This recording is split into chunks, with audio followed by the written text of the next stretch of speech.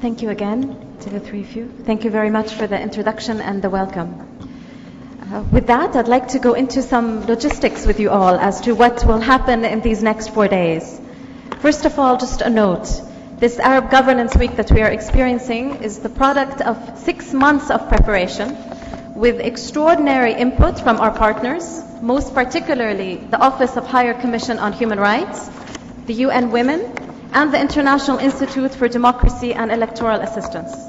In addition, we were also assisted by the newly created affiliated network of social accountability in the Arab world.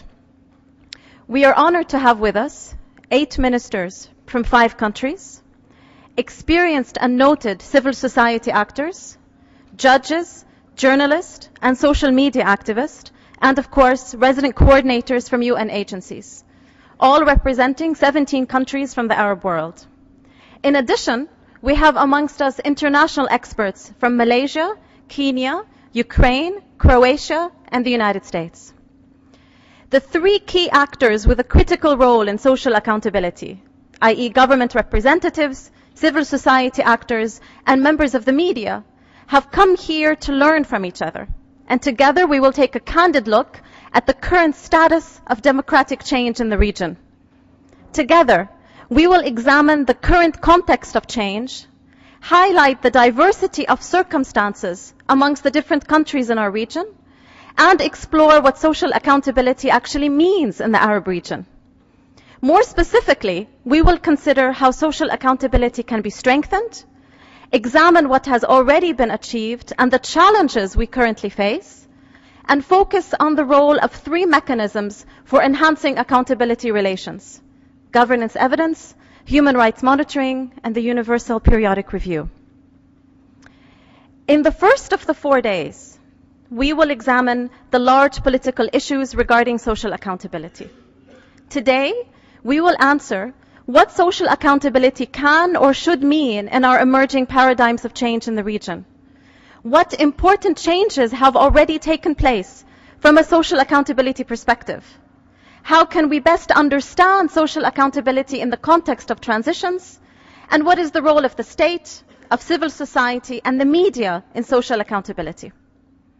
In the second and third days, we will take a closer look in parallel sessions at mechanisms available to support each other, the 3 actors amongst us, in our work on social accountability. One parallel session will focus on governance assessments, and another parallel session will focus on human rights monitoring with a detailed examination of the Universal Periodic Review process. Here, we will try to answer what are some good practices and lessons learned, both within the region and across South-South knowledge exchange. What strategies have proved to be most powerful? What roadmap can actually be formulated to transfer and implement successful social accountability practices? In the last day, we will focus on the enabling factors for the way forward and the concrete steps that can be taken to strengthen social accountability. You will be invited to group by country to discuss draft national action plans to include concrete steps to strengthen work carried out on social accountability in your respective countries, and to examine in greater detail the role of government, civil society, and media. There will also be 3 side events.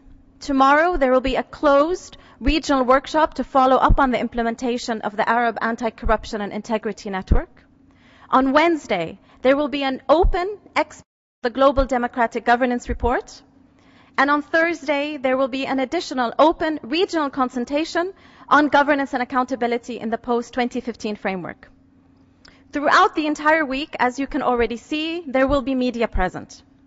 In today's session on civil accountability, the media will be present, and the session will be taped and televised to be presented on TV.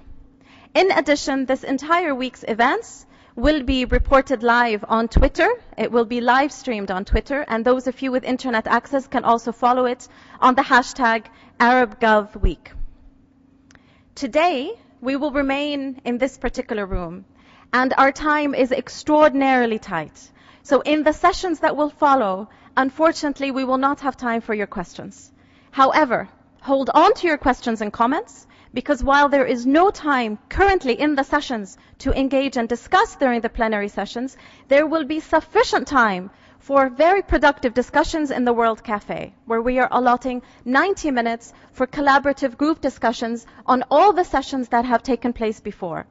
So please take note of your questions and comments, and each of you will have the opportunity to discuss them during the 90-minute World Cafe later on today. As you can see, this week is a results-oriented gathering. Politically sensitive subject matters will be discussed and are encouraged to be discussed. We hope to have a space in which challenges, successes, and more importantly, failures and opportunities will be discussed, and in which together we can then determine how to go forward.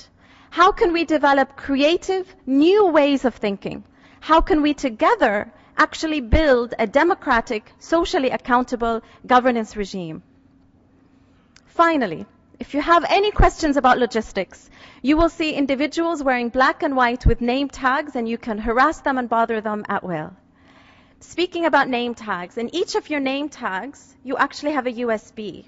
So this is not a name tag for you all to throw away at the end of the week. There is a USB that is within your name tag. In the USB, you will have all the documents and the presentations of this week's events. So please hold on to your name tag because it is very, very important.